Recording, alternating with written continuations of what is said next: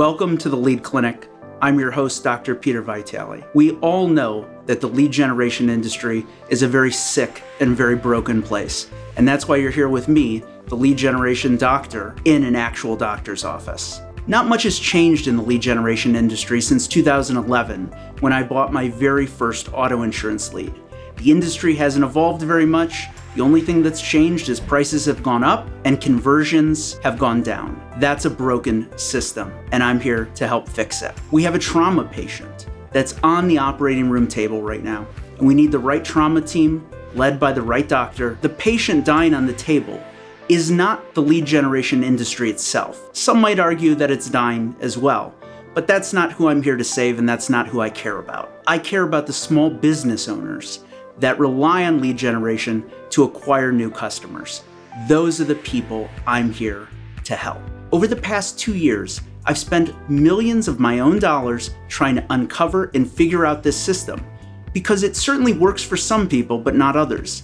Why is that? I would argue it's very intentional on the part of the lead generators themselves. At heart, I'm an insurance agent. That's me, that's who I am. I care about small business owners like you. Now, this podcast isn't going to just focus on insurance lead generation. Sure, that's a big part of it, but any small business that relies on lead generators in order to acquire customers, that's who we're here to help.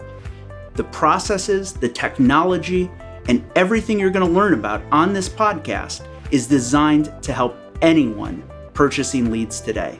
There's a bunch you don't know. The system is set up to keep you out of the information loop, but we're here to bring you back into it. Transparency will fix all of lead generation problems that you have and that the industry's having as a whole. We're going to accomplish a lot together on this podcast. We're going to go over interactive examples of fraud that's going on in the lead generation industry, so you know what could happen and the solutions to protect yourself against those outcomes. Now, one thing I must say, not every person in the lead generation ecosystem is a scam artist or a bad person. I've met a lot of friends who are ethical and honest and trying to solve some of the problems we're all facing.